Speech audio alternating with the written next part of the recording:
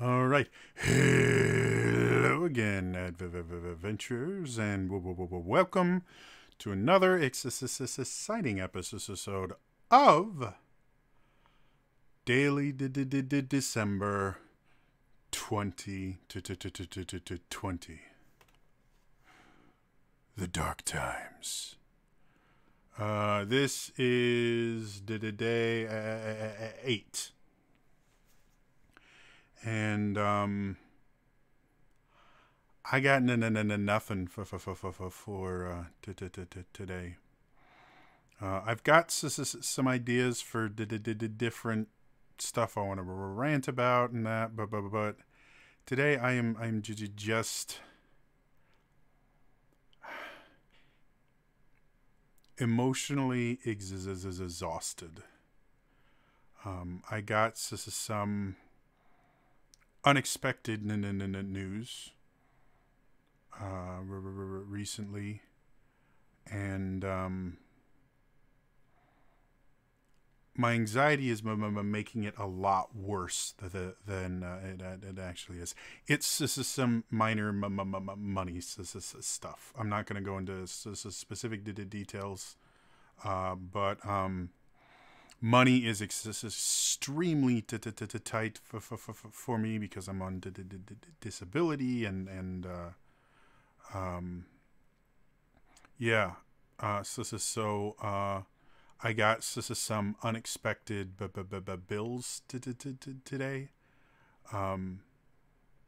and I've been in full on, or not today actually, yesterday, and I've just been in full on panic mode because I don't deal well with unexpected things in general, and because I've spent so much of my life living paycheck to paycheck, where an extra to $10 might mean that I have to choose between rent and a meal.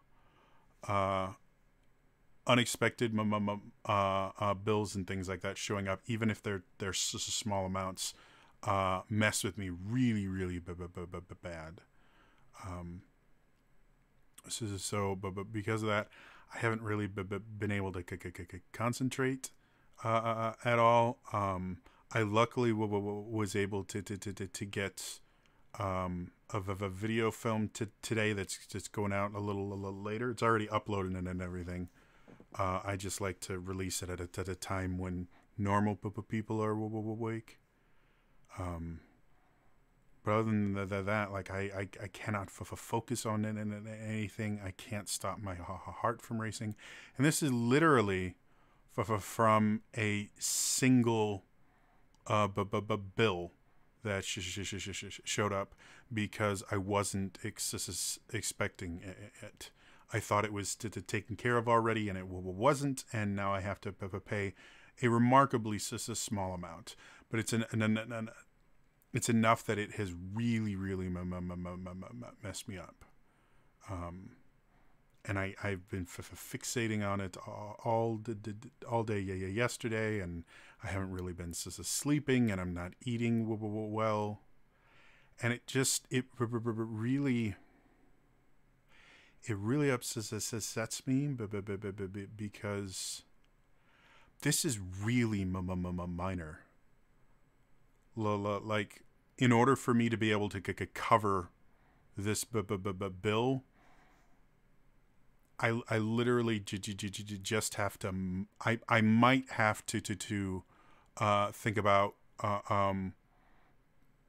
getting fast food sometime this month. Like, that's how minor this bill is. But it has completely disrupted everything. And that's the thing that upsets me the most. Because again, I worked in retail management for like 6 or 7 years. In retail in itself is not a good place to work if you don't deal well with stress. Retail management is even worse because instead of just having to react to all the batshit crazy stuff that goes on. You have to plan for it, and if things don't go perfectly, you can lose your job or things you had nothing to do with. And that's just a fact of life, and you'll get blamed for other people's mistakes. And not only did I work it for you know, just it says 6 or 7 years, I was really good. Like I turned stores around. I was known throughout the district and outside the district. I got a national recognition, I think, once. Because I was that good. And now a single bill comes in, and I can't handle it. Like that. It just sucks. It really does. And I use all the positive coping methods I've learned, and I've been taught by multiple therapists, and